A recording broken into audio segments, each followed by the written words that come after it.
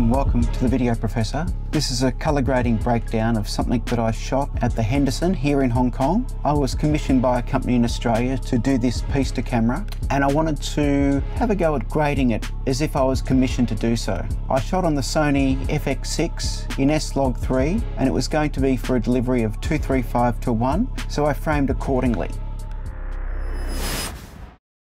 I started by setting up the colour space transform, bringing the Sony S-Log into DaVinci Wide Gamut, and then I created the output of Rec 709 Gamma 2.4. Now the image is mathematically correct before I make any adjustments. After I saw this video from Cullen Kelly, I like to fix the exposure and contrast in the same node, setting my pivot to 0.336, which is 18% grey. That way, the contrast is adjusted according to DaVinci Wide Gamut.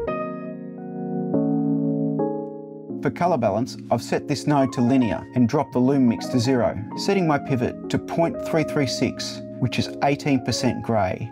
I was able to remove the magenta and move on to the next node. Thanks to Quasi for the tip.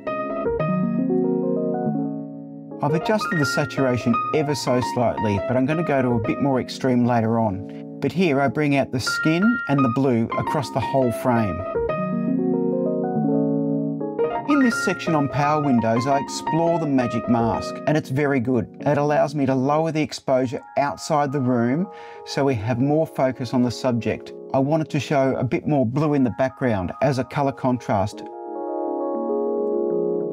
I won't go through them individually, but this next lot of power windows shows small adjustments, one of which I used the 3D keyer to isolate the jacket and just wanted to lift the exposure to bring back some detail in his right lapel.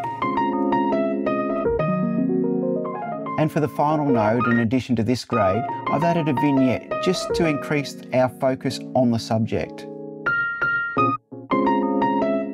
That's how I went from this to this. If you like this video, drop a thumbs up and subscribe for more.